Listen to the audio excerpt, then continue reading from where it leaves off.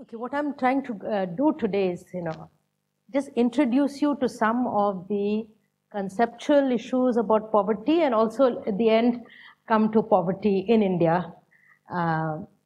So let's start with, suppose we say India is a poor country. Is that right? What does that mean?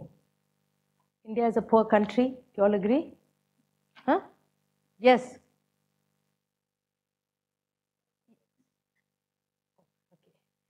We're supposed to be some third in GDP, and we're supposed to be quite a rich country in some respects. But when we talk about poor or poverty, I think the first question is, what do we mean? Who is poor, right? And that's what we're going to be discussing today. Because India as a poor country means in some way there are a lot of poor people, whether in absolute terms or relative to our population. So then the next step is identifying who is poor and who is not poor. Right? Then we can count and measure in some way what is the degree of poverty. So any idea any of you have had, I mean, you must have heard about, seen and obviously poverty around you, but who is a poor person, or how do we define a poor versus a non-poor?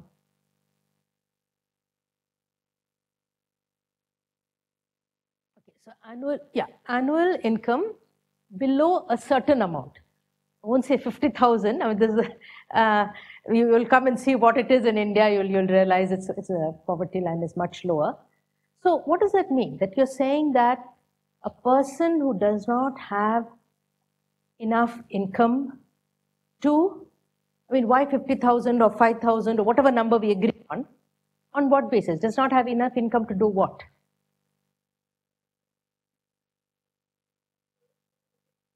Basic needs. Yeah. Gosh, you've done a lot of economics, I think, many of you. Okay. So in some sense, it's, when you say there's not enough income, it's income to meet certain requirements, and what those requirements are, we'll come to. So when we talk about the whole, identifying or measuring poverty, the first step is what is called identification. That is, who is poor, who is not poor. This may be on the basis of an income poverty line. It may be on the basis of some other criterion, having a house and not having a house. So it's just some criterion, and on the basis of that, you say poor and not poor. And then the second problem, which is probably easier for all of you, is aggregation. That we have poor persons. How do we arrive at an aggregate measure of poverty in a country or in a state? When we want to say what is the extent of poverty in Karnataka, it's not each person that we are going to line up, but we need some measure. And there's a lot of, so each of these has a big literature around it. And I can only give you a flavor of some of the problems that are discussed. Okay. So when we come to identification, okay, so that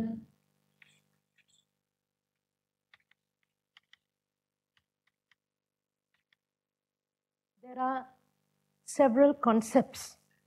Identification depends on your concept of poverty, what you visualize poverty as.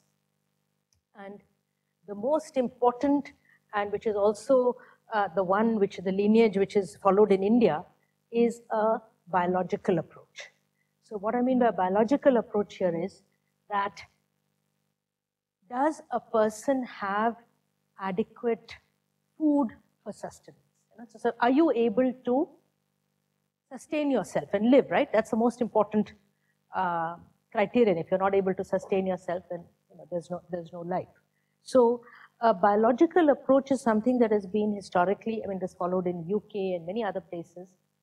So when we're looking at who is poor, they're saying poverty is in some way related to whether a person can biologically sustain himself or herself. Okay? And that's why you often see, in the literature, you'll see people talking about hunger, starvation, etc. Those are different concepts, but they're in some way related because we use this biological approach, and I'll come to what we actually do in India. There are many other approaches, but a second rather important one, and which is used in most developed countries like Europe or UK, is some measure of relative poverty. So when I talked about a biological minimum, it's a concept of absolute poverty. What we mean here is that it's an absolute minimum. Of course, it depends on, a person living in a cold climate may require certain more requirements for sustaining himself than a person in a tropical climate and so on. But it's a kind of, we're saying there's a kind of absolute minimum which is part of that concept of poverty. And it'll be easier to understand this if we think of the extreme opposite, which is relative poverty. And one extreme, of course, of that is inequality. Again, inequality is something you're probably all working with when you have some kind of distribution. So suppose we have a certain number of poor people in India, and every year the income of the rich is going up. So inequality is changing, but let's say this poverty is not. So if the number of poor people or the incomes of the poor people is not changing, then poverty is not changing, though obviously inequality is, because some people in that country or in that society are getting richer and richer. So your distribution, however you measure the dispersion, is getting higher. Now, in the UK in particular, where there's been a lot of research on poverty and a long history of economists as well, the idea of relative deprivation is very important. So it's not inequality, because inequality is distinct from poverty. We shouldn't confuse the two. Of course, they're related, but for example, in India, if we say there's growing inequality, then it may imply that poverty is remaining where it was, it's not moving, only some other people are getting richer. But they're two distinct concepts. Is this clear? Poverty and inequality are related but very distinct concepts. Okay? Just ask me anytime you have any clarification. So what do we mean by relative deprivation? So if you take the idea even of an absolute poverty, what is the minimum I need to sustain myself, or one could expand it to say to lead a life of dignity?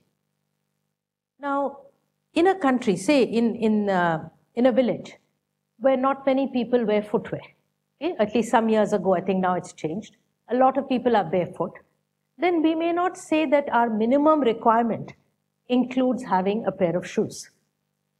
But if you're in a cold country, then that is becomes part of your absolute minimum, okay? So, in other words, the society you live in, the kind of amenities and facilities and the needs of others determines in some way who is poor and who is not poor.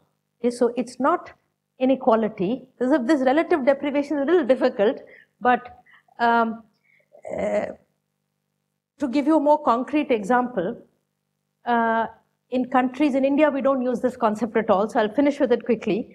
But in countries of Europe, when they talk about poverty, they don't have the kind of absolute poverty that we have. Okay? They don't have large numbers, say if you take Northern Europe or Germany, they don't have people starving, people having no houses, people with no health care, very little education and so on. So they don't have that absolute kind of deprivation. So they measure poverty in relative terms. What proportion, for example, of people earn below the median income or below the median wage? Okay? So the median wage obviously is sort of 50%. So the relatively poor in that society are those who are earning below that half mark. Okay? So this is something also that as we develop, as our incomes increase, maybe we'll move to something of this kind. But as of now, the concept that is used is of absolute minimum. And in particular, this very important point, absolute minimum in terms of food. Okay? What about non-food? We can't survive just with food. Okay? You have to get to your college, you need transport, you need clothes, you need shelter. Okay? So how do we arrive at a concept of what is the minimum non-food requirements of a person? Okay? The food requirements have been worked out in rather detail by nutritionists, medical doctors, dietitians, etc. So if you're a girl of a certain age, what is the nutritional requirement? If you're a pregnant woman, what is your nutritional requirement? Elderly man, and so on. So for each age group, sex, activity level, we have quite detailed studies on what is the minimum kind of nutritional requirement of a person, and how many calories do you need to not just survive, but to continue living without, to have some kind of satisfactory living. But what about non-food? How would we arrive at a minimum of non-food? By non-food, I mean, as I said, transport, healthcare, education, shelter, even fuel. You may buy the food, but you've got to cook it, right? So all the other expenses that are needed for survival. Now, this is where it gets very tricky. We don't have an easy way to arrive at non-food, and I'll come back to this when we come to India, and therefore we tend to neglect it, or just take some arbitrary assumption, make some arbitrary assumptions about non-food. Okay? Anyway, to sum up, what I've tried to say so far is in the first question of identifying who is poor and not poor, the approach, there are many approaches, but the one used in India is a concept of absolute poverty. That is, there's a certain absolute minimum that is required, and then we can say a person who has that absolute minimum is poor, non-poor, the person who doesn't is poor. And this is usually linked to some kind of biological requirements or food requirements of a person. Now, before coming to how we measure this in India, I'll go to the second question, which is aggregation. So we've been able to define a poverty line, okay? That is the cutoff, this, let's say an income cutoff. Those below it or less than equal to are poor, those above it are non-poor. Now, how do we next aggregate and arrive at a measure of poverty? So we have millions of people in India and we define a poverty line, let's say 1,000 rupees a month, just to have some idea. How would we aggregate? How would we say what is poverty in India? It's not a trick question, it's very simple. The number of people, yeah. So the simplest measure, and that's the only one I'm going to really focus on today, is called head count ratio of poverty, which is the number of people with income below this, okay? So you've got Y1, Y2, you've got the income of, all the people in India, and the number up to this, let's say less than equal to Z, is Q, and the total number of people is N. So this is very simple, but this is very powerful, and this is the key indicator or a key measure of poverty used in India and elsewhere, okay?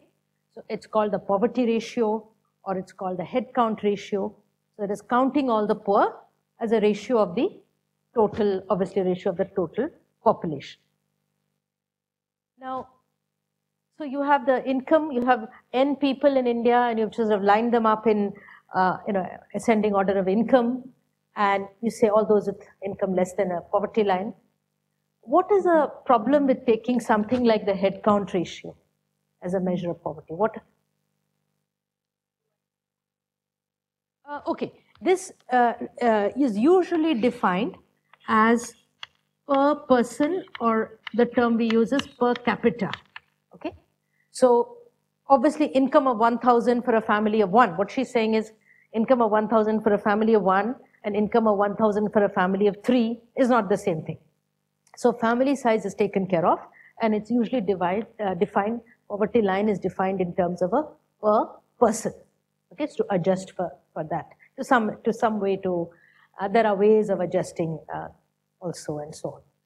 But what is the, what are we missing when we say, any idea what the poverty, this number in India is? The poverty ratio, the poverty rate, head count ratio, any idea? What proportion of Indian population is defined here, I'll say officially. So there are so many scholars and each one has their own estimate. But officially, any idea? 5%, 90%? I mean, what proportion of India's population is poor? Some number? Huh? 60?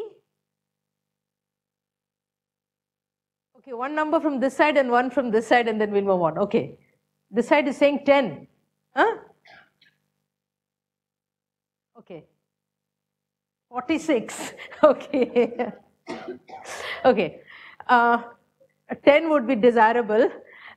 46, I hope you're not, well, by the official count, it's about 25. 25.7. But I would say unofficially, not unofficially, depends. We look at the definition, what's the problem with the definition, not unofficially. Depending on how you measure it, I'd say it's definitely more.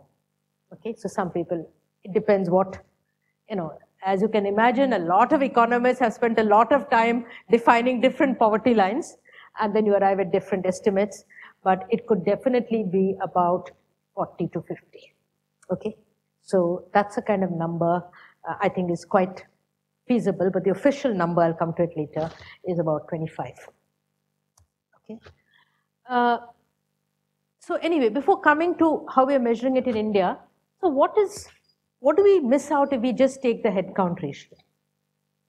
This is something that you mathematicians should be better at. So we've lined up people from Y1 to Yn, and we've just added up all the people here. Okay. This person may be having income of 1 rupee. This person may be having just 999, right? So they are not looking in any way at the income gap. If we just count the number of people, we are not seeing how poor they are, okay? So this is the, again, there are lots of measures and I won't go into it, but the second major concept in measurement of poverty is what's called, not surprisingly, income gap ratio, where you're trying to, so you do something like, I'm very bad at all this, but you'll be taking the gap with from the poverty line, okay? And summing it up, I'm not writing all this properly, and then this may be squared, it may be cubed, there are so many measures, okay? Whether you take the absolute gap, or you want to give more weight to those who are far away, then you square it, or you go to higher order. There are lots of measures, there's lots of literature on this. But idea is that you, in some way, combine the number along with the extent to which, there's, distance measures, basically, various distance measures, extent to which a person is poor. So if you're treating somebody who's very poor, you're giving weight to that, some kind of weight, than somebody who's just a little poor, near the poverty line. Okay, so if any of you are interested, there are lots of, further measures and generalizations of poverty measures, and that's one area somehow where Indian economists have contributed a lot.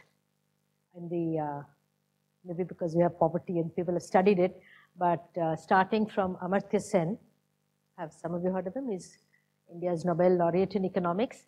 So in fact, if there's one reading, I don't know if you circulate readings or something, if anybody's interested, he has this book, a very famous book called Poverty and Famines, written in 1981.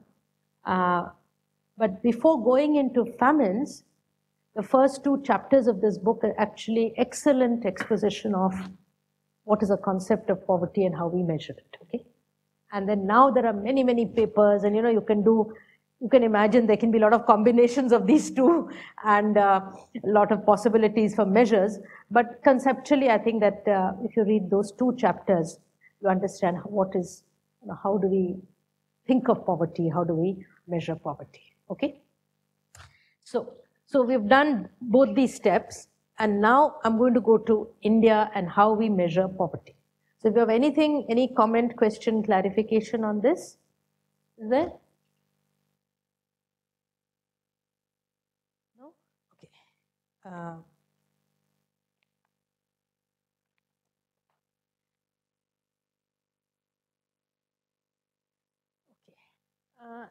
So we have, there's a long history of measuring poverty in India, starting, of course, just immediately and just before and immediately after independence.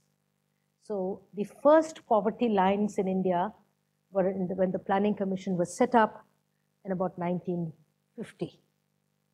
And from then we have, every few years we had, till the Planning Commission was in place. Now it's replaced by Niti Aayog, which is not so involved in this. But every few years you would have a revision of what was our poverty line and what are the number of people who are poor. And I think there should be at least a couple of hundred, if not more, articles by scholars in this period between sort of 1950 and late 80s. After that, the sort of interest waned a little bit on how to define, essentially on how to define this poverty line, okay? Not so much, and then something on how to aggregate it and measure it as well.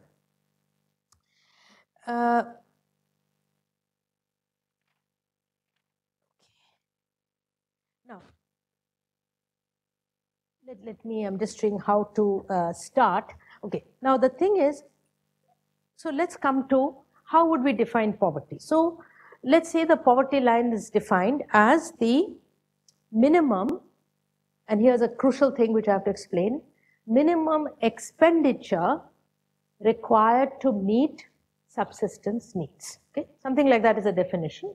So an important, very important point to note is that in India, all the estimates of poverty are based on expenditure, not income. Okay. Do any of you know the difference between expenditure and income? Expenditure is what you spend, income is what you earn. It may be from your own salary, it may be from shares, it may be from remittances, from somebody sends you money.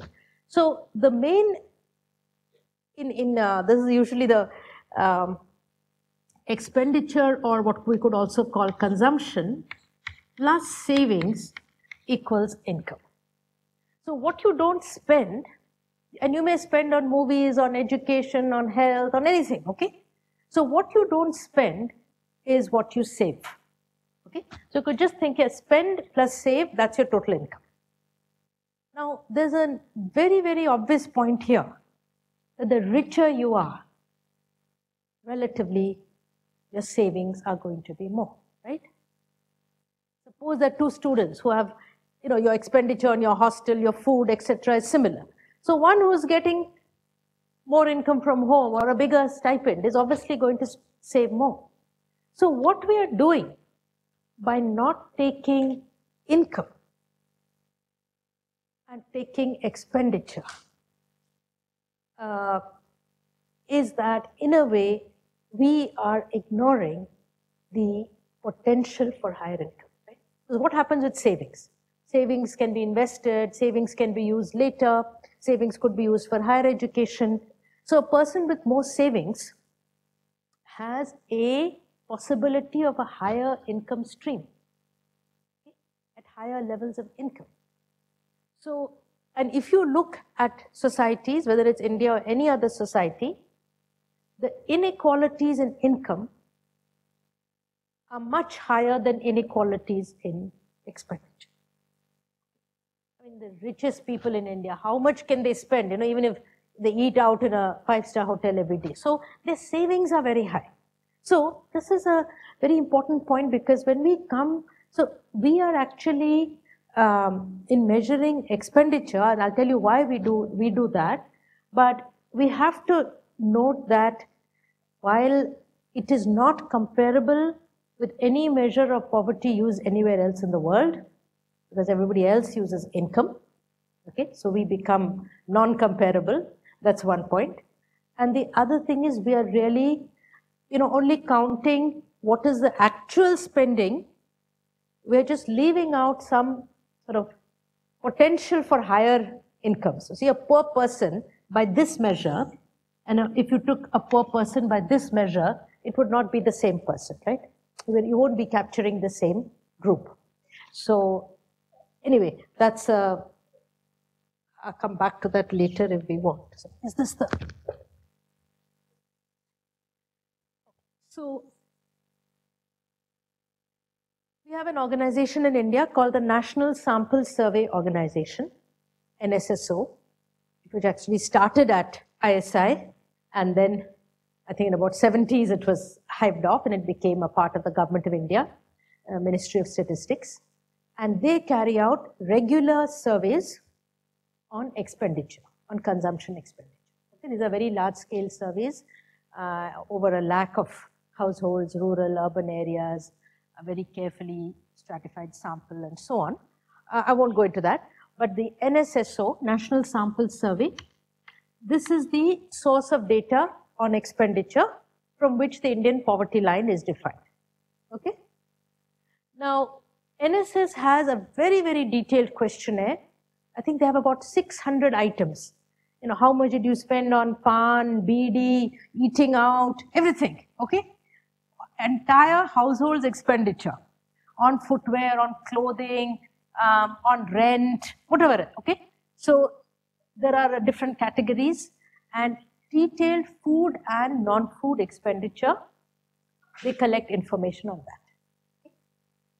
And that survey then gives us a distribution of all households in India, rural households and urban separately, by expenditure class, okay, or expenditure categories. And I'm going to give one example, which is very old, but that was the classic example. So one of the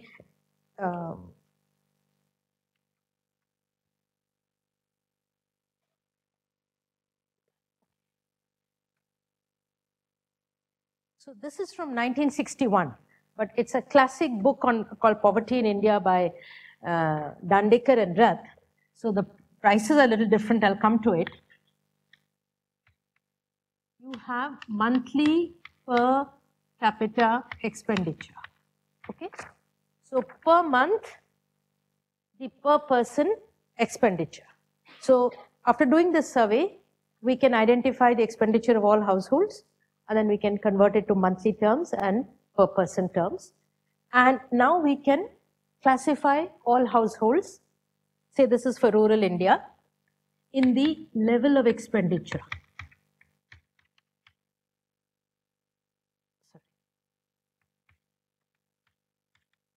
This is in 1961, okay? 0 to 8 rupees was the first category, all right? So I'll tell you what we'll come to the level now. But, and you know how many households, you know the average expenditure of this group. So 0 to 8 monthly group, the average annual expenditure was about 79 rupees, and then so on. I mean, this doesn't matter. And we know what percent of the population is in this group. So 6%, 11%, and so on.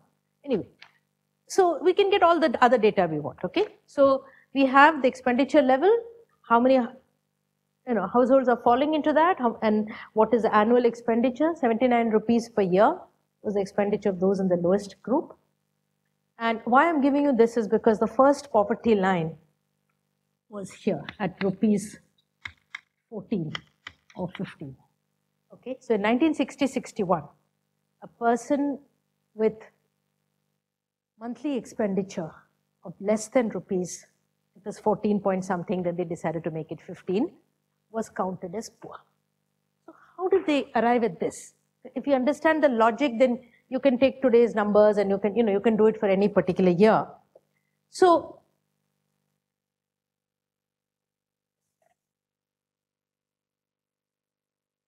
for every expenditure group, so those spending between 0 and 8 rupees per month, how much did they spend on food? I mean, let's say out of 79, I didn't bring that table with me, but let's say they spent 60 on food and 19 on non-food. Okay, 79 rupees is the annual expenditure of this household. And we know we can count up how much they spent on food and how much they spent on transport and fuel. Maybe they used firewood, they didn't buy any fuel and so on. But we know the exact numbers. We can get how much they spent on food, on fuel, on transport, everything. We get all the items. Now you take only the food part. And what the Government of India as well as Dandekar and Rath and others said is that for a person to survive in urban areas, you need 2100 calories a day, kilocalories a day. Okay? Some of you must have done some dieting, so you will know how many calories or have a calorie counter. So in urban areas, on average, you needed this, and in rural areas, because people are doing more manual work, etc., the idea was that you would need 2400 calories. Okay. Now, let me clarify, this is the average. As I said earlier, pregnant woman needs more, a young child 0 to 5 will need less, and so depending on your population structure, you have to arrive at the appropriate average.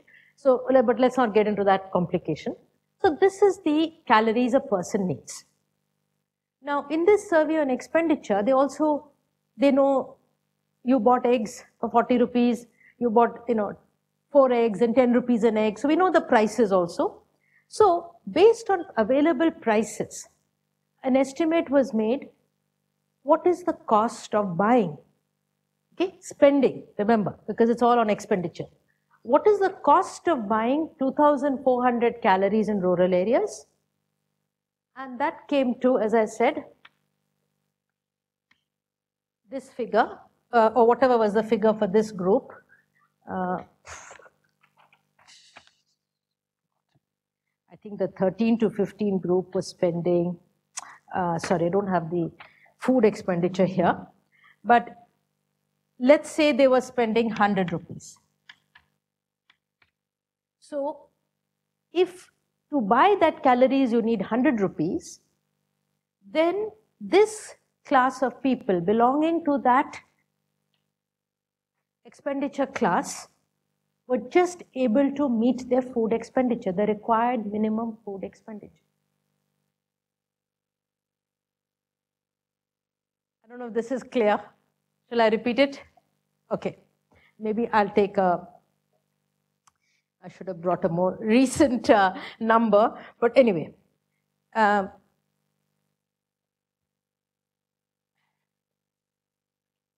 So we have we've done a survey and we have the expenditure pattern of all households.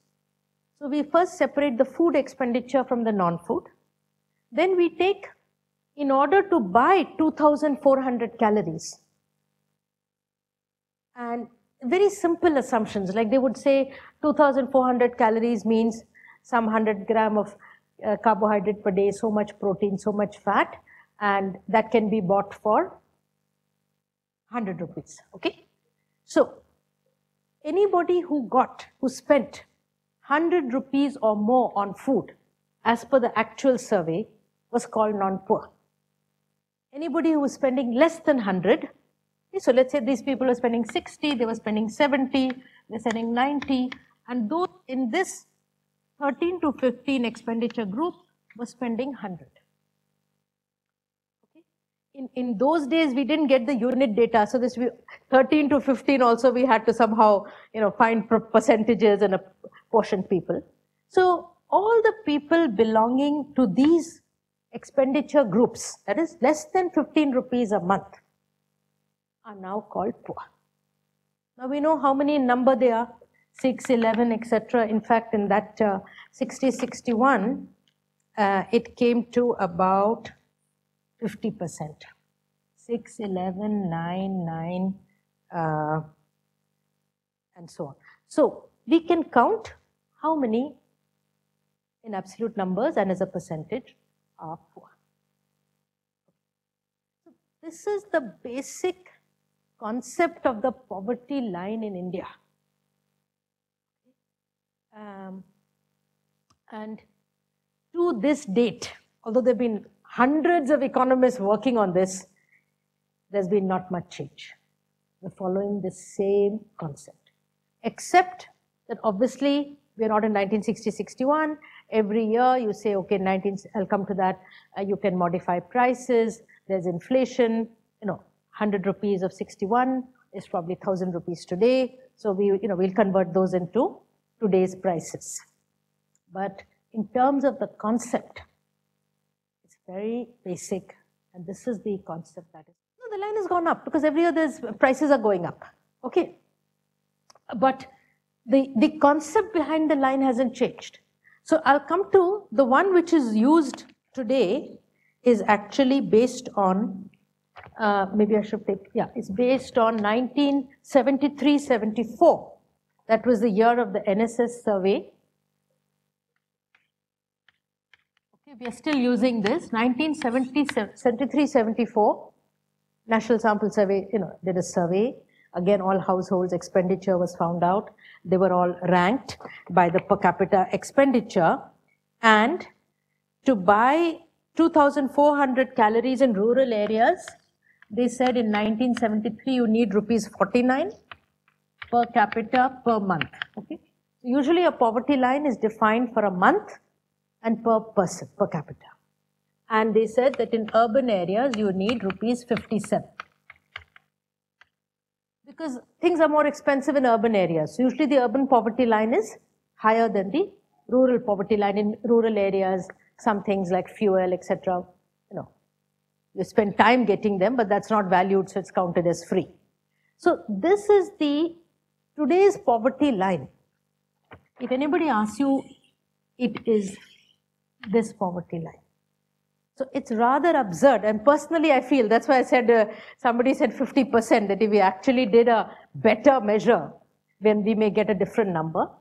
So from 73 onwards, what has been happening is that every year, not every year, but every few years or whenever, the poverty line is updated using different kinds of price indices, and I won't get into that, but a large part of the work of economists is on what prices should we use, food prices, or should we use wholesale prices, should we use different prices, like Karnataka prices may be different from Kerala prices, should we use all India prices, and so on. There's a lot of index number work that goes on to get these, that is to convert something which is in older prices to something which is current.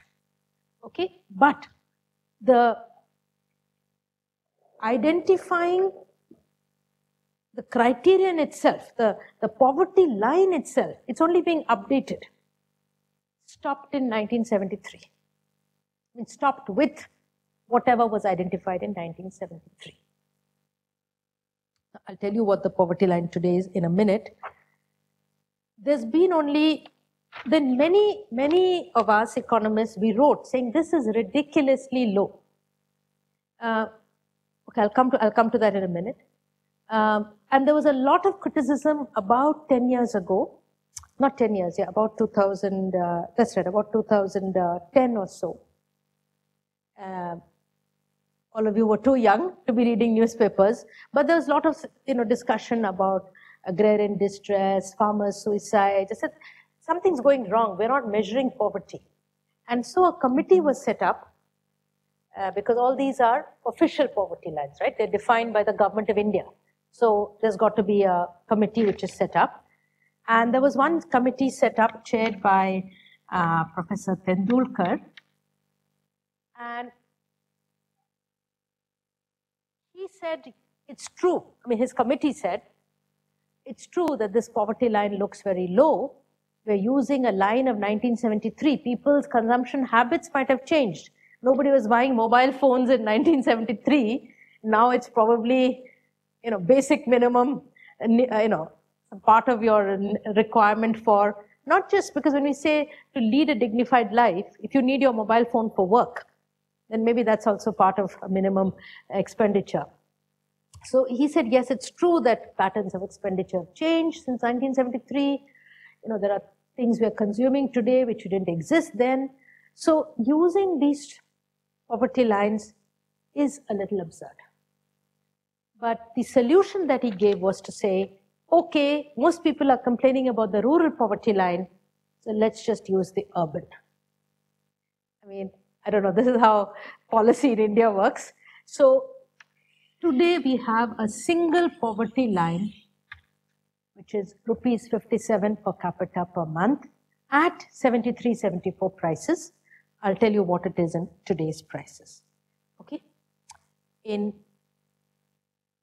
20, okay,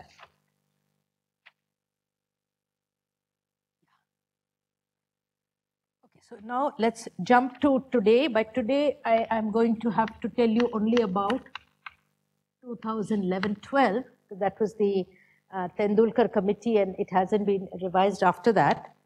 So in 2011-12, the poverty line per person per month was defined as rupees 816 in rural areas and rupees 972 in urban areas. Okay? So just think about this. Less than 1,000 rupees per month, if you spend, you're poor. If you're spending more than 1,000, you're non-poor. Okay? And in the rural areas, it's assumed you can live even more cheaply. So anybody spending more than 816 rupees per month would get counted today as non-poor. We haven't had a major survey in the last few years. So when there's a survey of say 16, 17 or 17, 18, these prices will be slightly updated. This may become 900 and this may become 1,200 or so. But you can see that, I think all of you know, this is absurdly low number. Okay? But anyway, let me come to that main criticism of that. How much time do I have? Should I wind up? I should. 10 minutes, but I won't have some discussion. Okay, so I'll take a few minutes more.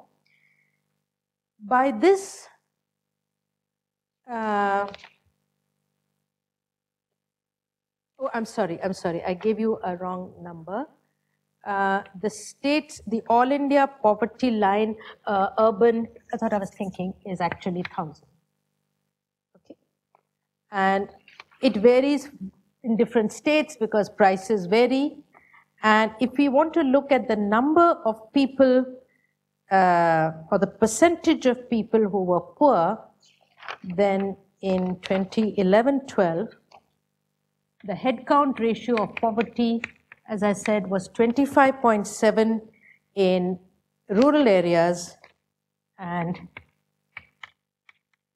13.7 in urban, and the All India average comes to something like 21. Okay? So by our official poverty line, about 21% of the Indian population is below the poverty line.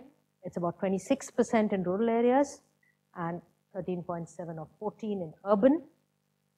Okay, and okay,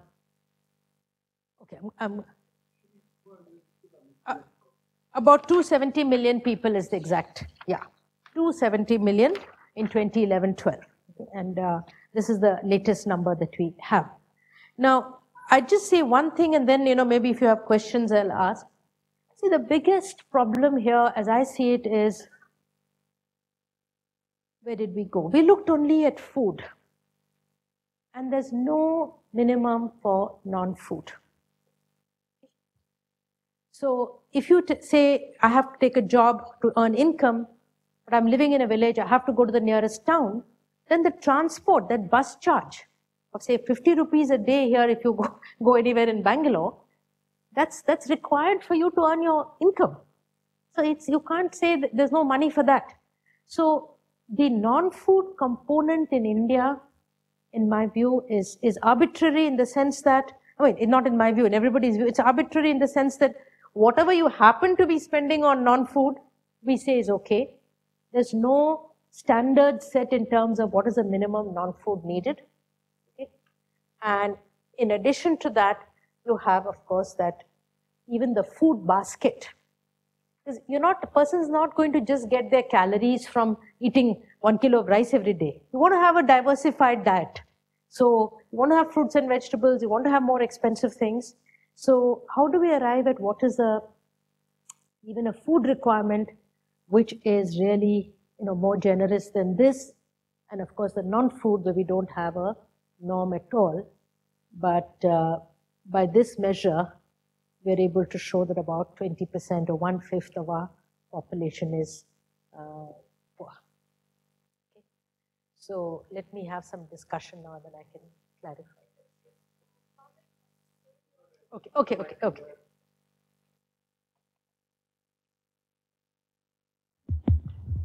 So ma'am, here we say that basically we've been using the same system somewhat. So at that point of time, the same, not somewhat, absolutely. Okay. So basically back in the 1960s, we say that about 50% of the population was poor. It's come down to 21. But like if we look at what we perceive as being poor and all, like basically poor people become poorer and the rich people become richer. So the gap basically increases. So what do you have to say for the relation between the two? Yeah, this is what I said, that the gap between rich and poor, or gap between people, that is inequality. And that is not what we are studying, okay? And poverty is a distinct concept. Now, when inequality goes up, will poverty go up? Or when poverty goes down, will inequality go down? These could go in many different ways. It's not necessarily the case that the two move together. But what has been talked in recent years, particularly after liberalization and so on, is that whatever income growth happened in India, particularly in about a decade ago, we had a period of high economic growth rate, that economic growth rate is being captured by a few people at the top. So then inequality is going up, but it doesn't mean that poverty is going up. The poor may be at the same level or improving marginally. So this relationship between poverty and inequality varies. And in fact, in some theories, people say that it's good to have a little inequality because only then you'll have those rich capitalists who will invest money, they'll have large savings. So there's a lot of theories about it. So it's not, there's no clear link necessarily. But although poverty by our official measure is going down every year slightly, it is true that whatever growth we are having is not reaching everybody. That's why we're still having, so in that sense there is growing inequality. Some people are getting more of the benefits of growth. Okay. Yeah.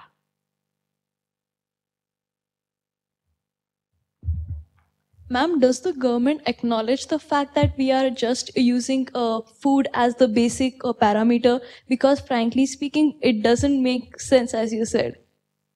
Because if you just take food into account for being poor or rich, there are several factors that also have to be taken care, even in terms of basic needs. If we just don't include, suppose, if I don't include transport, I still have to include at least shelter, at least something. So. These are all official committees, and there are a lot of very senior people, academics and economists and planners who have written on this. So method is known to everyone. There's one sentence, in a report of 1950s, which said that, in the Indian Constitution and when it was being implemented, that education and health will be provided free by the government. So in a way, the people who were defining this said, we don't have to worry about education and health, because that's going to be free. So they're not going to spend, people are not going to spend on education and health, so let's not weigh that in. So there's one statement, but the only time I've seen it is in the 1950s. And then very recently, there was another committee after Tendulkar. Again, people were very dissatisfied with this, under the chairmanship of C. Rangarajan, who was governor of Reserve Bank of India and many things. And they tried to say that we must have some minimum non-food component. They raised the poverty line a little bit, but I mean, not much. But that hasn't been accepted, or that's not the official.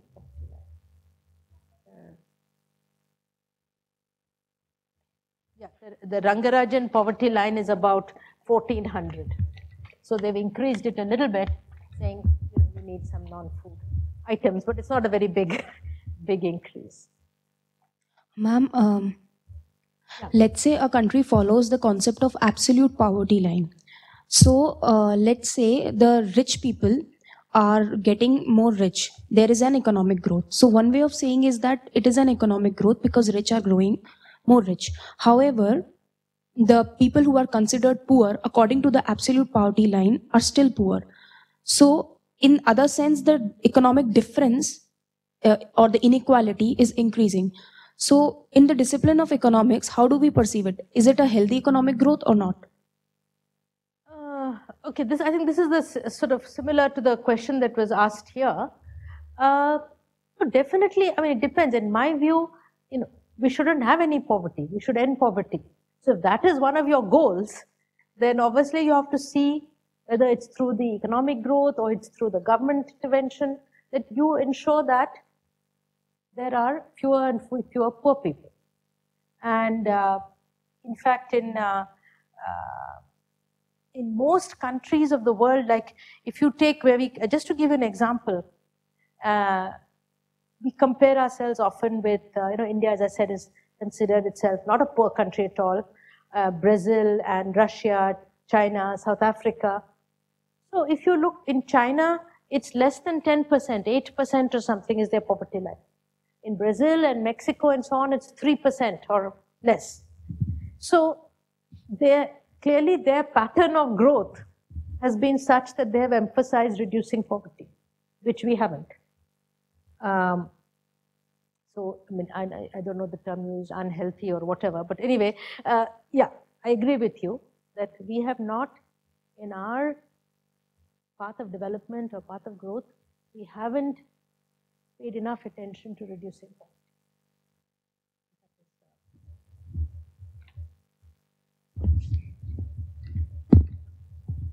Ma'am, so what are the solutions to decrease poverty? I mean, I'll have to come back for another lecture.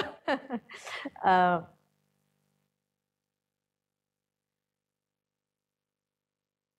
mean, there are two things. One is that some of the non-food components, as we said, like health, education, shelter, these can be provided in kind. But the other thing is you have to raise the income in order to raise expenditure, because you can't perpetually have, that the entire population is going to be given free food every day. You can do that in pockets, you can do that for elderly people, you can do that for disabled, you can do that for people who don't have an earning capacity, that you can provide the minimum food. But otherwise, you have to be able to generate income. So I think employment, I mean, we have a huge unemployment problem in India. Employment and raising incomes is obviously the way we have to go forward. Yeah.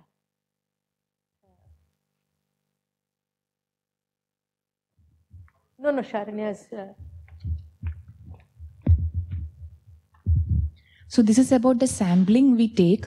So when we take this survey, are we really considering these migrant workers who are not really documented in terms of population? Because we provide free food and all depending on the ration card and those kind of things. So suppose a group of population is not availing these facilities, but then how will we treat them into this as a population whole? How will we consider their accounts? So the National Sample Survey, they go by house listing. So they will only look at the residents. So suppose in a state, in a rural area, you decide that, 5,000 sample is going to be drawn from rural Karnataka, then it will be based on the house listing records. So it's based on resident households. So in that sense, if there is the migrants are not captured in this kind of household survey. There are separate surveys that the NSS has done on economic conditions of migrants. But usually the household surveys, and when we say per person, so if you go to a rural household and they say one migrant is working somewhere, working in Bangalore and sending me money, that person is not counted there. So if they're spending 1,000 rupees, it's only being divided by the people who are actually residing. But if that migrant has sent home money, which they're using to buy food, then that is counted. Because they say we bought so much.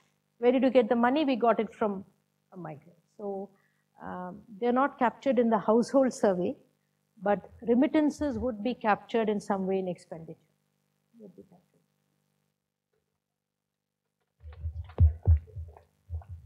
You're talking about, so in urban areas, so I mean, say take Mumbai, I don't know, some of you may be there. There are large, settlements like Dharavi. So those would be part of the sampling, I'm assuming. But if there are people in sort of very temporary shelters, homeless, pavement dwellers, then they're not likely to be captured. Okay. What about this side?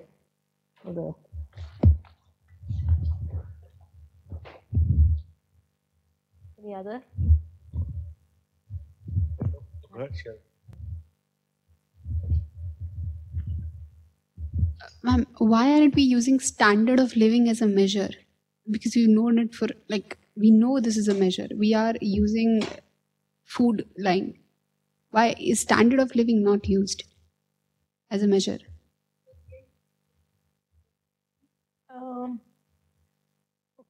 There are different things. So there are, as I said, there's a lot of discussion on poverty and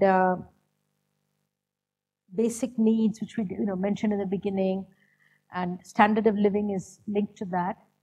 So the one view which I think in some way I subscribe to is that if you took income, not expenditure, if you took income, adequate income means adequate to cover all your needs. Okay, the thing is, we are defining needs in a very restricted way here. But in most other countries you have, for example, in the US, you have a poverty line.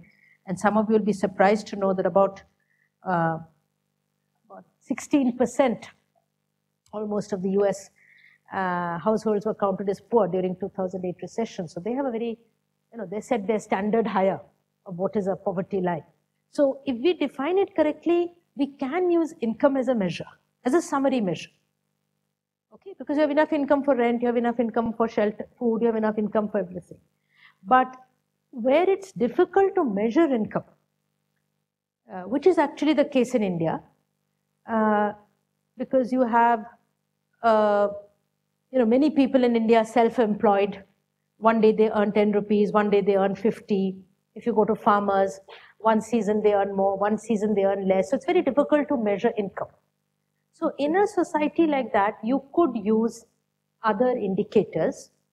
And in fact, that is what, I can't go into it here in detail, but that is what is done in what is called the BPL classification. Some of you might have heard of this. Below poverty line and above poverty line. That is used for like health insurance. If you're below poverty line, you pay a certain lower premium. If you're above poverty line, you pay more.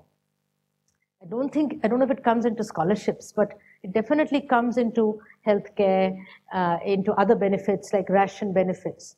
Now that definition of below poverty line is not based on income. It's based on a set of criteria, There's a long list of criteria and how they're added up and ranked, and there's a whole big discussion there. But that's based on a set of criteria like, do you have a proper house? Do you have sanitation? So there's measures of standard of living, if you like. So that is a parallel thing which is going on.